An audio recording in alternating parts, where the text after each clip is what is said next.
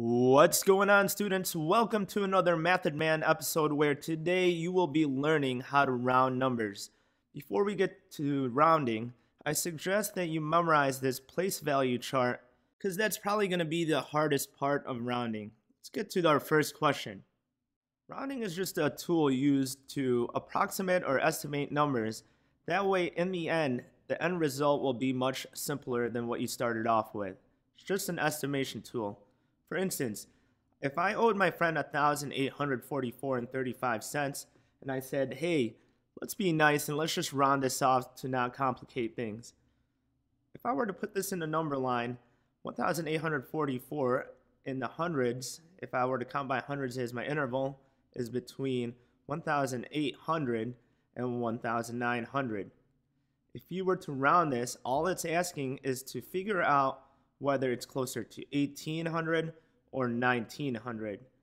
1,844 is a little less than halfway, so it's somewhere over here, which means that if I were to round this off, my friend would be really nice and only make me pay 1,800. If I were to do this problem without a number line, here's how you would do it. First, if the question is asking round to the nearest hundreds, find what the hundred spot is, which is this 8, and underline it. All you have to do is look at the hundred spot, which is this 8, and then look to the very right of it. If this is a 4 and below, everything else behind that 8 to the right of that 8 will turn into zeros. If it's a 5 or higher, that's going to change this 8 to a 9. So since this is 4 and below, everything behind it is a 0. I don't have to put 0.00, that's not going to change anything. This 8 remains the same, and I get a 1 in the front. Everything to the left of it, for the most part, except for the special case scenario, everything to the left of it will stay the same. Let's try another example right here. Round to the nearest thousands. First thing I'm going to do is underline what number is in the thousands place value. All you have to do is look to the right of it. If it's 4 and below, it's going to stay into the 7. If it's 5 and higher, it moves up 1 to an 8. Since that's an 8, 5 and higher, this is going to change into an 8. Everything else behind it, to the right of it, turns into a 0. I don't have to put 0.0. That's not going to change anything. And that's it. Let's keep going. Round to the nearest millions. Identify what number is in the million spot, which is this 8 right here. Take a look to the right of it. It's a 0. It's 4 and below. So that 8's going to be the same. For the most part, everything in front of it will remain the same. Everything else behind it will turn into a 0. For the most part, this is a 10 spot. Usually these numbers stay the same, except this one special case scenario when you're dealing with 9s. If you're dealing with 9s, sometimes you have to carry a place value 1 over. Here's what I mean. This 9 is in the 10 spot. I'm trying to round. Take a look at that 7. It's 5 and above, so that 9 is going to move up to a 10. But I can't write a 10 in the 10's place value. I have to carry that 1 to the next place value over.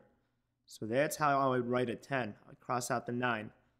Everything behind this place value are just going to be 0, so I'm going to write a 0 right here. Then you just have to add from top to bottom. 0 plus nothing is just 0. 1 plus 8 is 9. 7 is just a 7. 7,900. It's not that difficult for the special case scenario. You just have to carry the place value 1 over. Alright, I gave you a couple of examples already. Let's see if you could do this on your own and if you actually learn.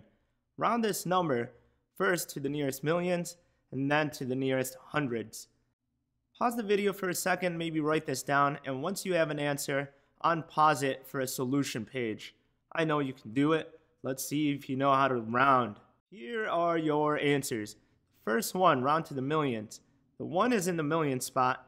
This number to the right of it is 4 and below. So that means that 1 is just going to stay as a 1.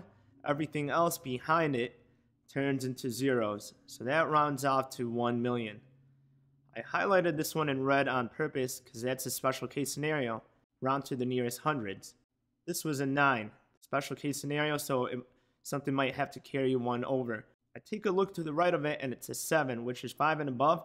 So that 9 is going to change one place value up to a 10. But I can't write a 10 here, so I have to carry that 1 to the next place value over. From there, everything to the right of that 9 turns into zeros, and then add. 0 plus nothing is 0. 1 plus 2 is 3. 3, 6, 1.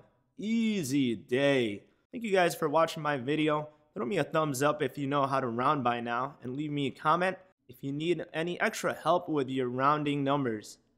If you like this video, click right here to see how to round numbers with decimals. If you want to check out my channel, check out some of our math raps, click on this video right here. Don't forget to subscribe, and thank you for your support. See ya.